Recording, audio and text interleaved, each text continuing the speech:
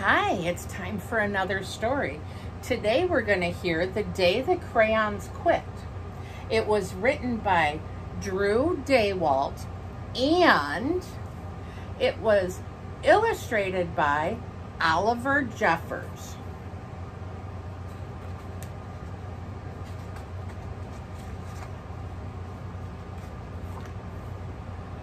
One day in class, Duncan went to take his crayons out and found a stack of letters with his name on them. The letters say, "To Duncan." "Hey Duncan, it's me, Red Crayon. We need to talk. You make me work harder than any of your other crayons. All year long, I wear myself out coloring fire engines, apples, strawberries, and everything else that is red. I even work on holidays. I have to color all the Santas at Christmas and all the hearts on Valentine's Day. I need a rest. Your overworked friend, Red Crayon." "Dear Duncan, all right, listen. I love that I'm your favorite crayon for grapes, dragons, and wizards' hats. But it makes me crazy that so much of my gorgeous color goes outside the lines. If you don't start coloring inside the lines soon, I'm going to completely lose it. Your very neat friend, Purple Crayon."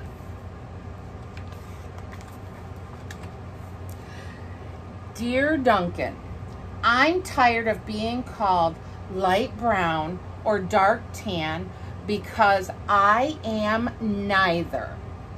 I am beige and I am proud. I am also tired of being second place to Mr. Brown Crayon. It's not fair that Brown Crayon gets all the bears, ponies, and puppies, while the only things I get are turkey dinners, if I'm lucky, and wheat. And let's be honest, when was the last time you saw a kid excited about coloring wheat? Your beige friend, Beige Crayon." "Duncan, Gray Crayon here. You're killing me. I know you love elephants, and I know that elephants are gray, and that's a lot of space to color in all by myself. And don't you even get me started on your rhinos, hippos, and humpback whales. You know how tired I am after handling one of those things? Such big animals. Baby penguins are gray, you know. So are very tiny rocks, pebbles. How about one of those once in a while to give me a break? Your very tired friend, Gray Crayon."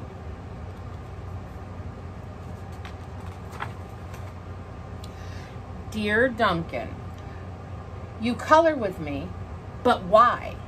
Most of the time, I'm the same color as the page you are using me on, white. If you don't have a black outline, you wouldn't even know I was there. I'm not even in the rainbow. I'm only used to color snow or to fill in empty space between other things.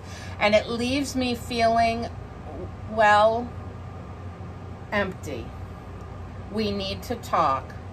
Your empty friend, White Crayon." White Cat in the Snow by Duncan.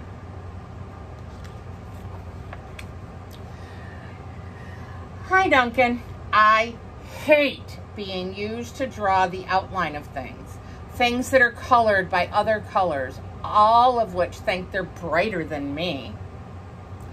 It's not fair when you use me to draw a nice beach ball and then fill it in with the colors of the ball with all the other crayons.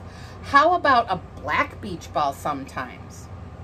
Is that too much to ask? Your friend, Black Crayon. Dear Duncan, as Green Crayon, I am writing for 2 reasons. One is to say I like my work. Loads of crocodiles, trees, dinosaurs, and frogs. I have no problems and wish to congratulate you on very successful coloring things. Green. I'm sorry, I misread that. I have no problem and wish to congratulate you on a very successful coloring things green career so far. The second reason I write is for my friends, Yellow Crayon and Orange Crayon, who are no longer speaking to each other. Both crayons feel they should be the color of the sun. Please settle this soon because they're driving the rest of us crazy. Your happy friend, Green Crayon. Oh, yellow's really hard to see. Dear Duncan, Yellow Crayon here. I need you to tell Orange Crayon that I am the color of the sun. I would tell him, but we are no longer speaking. And I can prove I'm the color of the sun too. Last Tuesday, you used me to color in the sun on your Happy Farm coloring book. In case you've forgotten, it's on page 7. You can't miss me. I'm shining down brilliantly on a field of yellow corn. Your pale and the true color of the sun, Yellow Crayon. Dear Duncan, I see Yellow Crayon already talked to you, the big whiner. Anyway, could you please tell Mr. Tattletale that he is not the color of the sun? I would, but we're no longer speaking. We both know I am clearly the color of the sun because on Thursday you used me to color the sun on both the Monkey Island and the Meet the Zookeeper pages in your Day at the Zoo coloring book. Aren't you glad I'm here? Your pale and the real color of the sun, Orange Crayon. Dear Duncan, it has been great being your favorite color this past year and the year before and the year before that. I have really enjoyed all those oceans, lakes, rivers, raindrops, rain clouds, and clear skies. But the bad news is that I am so short and stubby, I can't even see over the railing in the crayon box anymore. I need a break. Your very stubby friend, Blue Crayon. There's still more letters. Duncan. Okay, listen here, kid.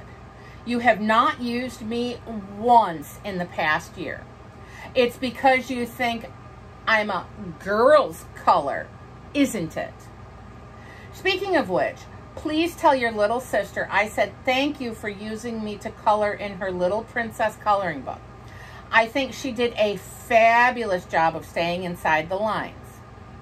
Now, back to us. Could you please use me sometime to color the occasional pink dinosaur or monster or cowboy? Goodness knows they could use a splash of color. Your unused friend, Pink Crayon.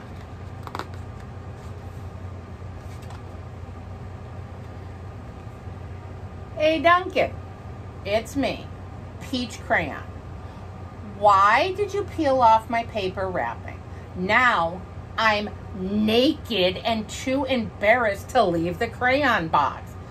I don't even have any underwear. How would you like to go to school naked? I need some clothes. Help! Your naked friend, peach crayon. Well, poor Duncan just wanted to color. And of course, he wanted his crayons to be happy. And that gave him an idea. When Duncan showed his teacher his new picture, she gave him an A for coloring. Can you see that pretty picture?